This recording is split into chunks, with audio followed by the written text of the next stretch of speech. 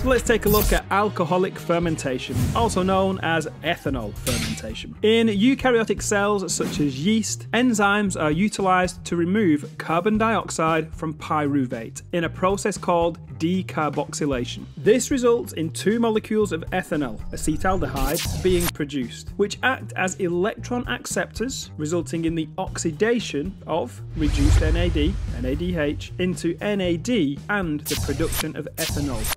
So, alcoholic fermentation, summarised quite quickly, we have the two pyruvates from glycolysis which undergo the decarboxylation, giving us the byproduct of carbon dioxide.